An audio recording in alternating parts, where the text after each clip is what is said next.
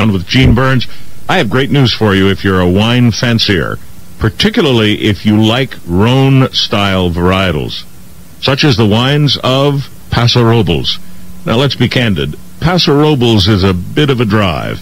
It may be just slightly beyond the reach of many who want to drive on a day trip, and that probably means that you haven't spent as much time enjoying the wines of Paso Robles as you otherwise might have.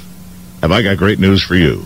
On August 3rd, at the Mountain Winery in Saratoga, 20 of the best Paso Robles wineries will bring their products to you. And these are great wines.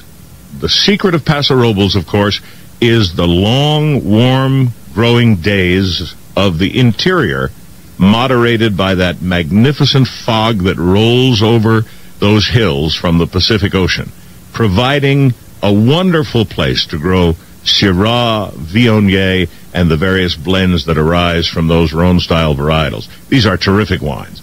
They may have been slightly beyond your driving tolerance, but not anymore. On August 3rd, 20 of the best wineries will assemble their products at the Mountain Winery in Saratoga. Tickets are limited, so don't dawdle. If you're interested in these wines, and if you've never tasted the wines of Paso Robles, you should be interested in them. Get your tickets and don't be disappointed. Easy to do. Here's the website. Passion for Paso. PassionForPaso.com.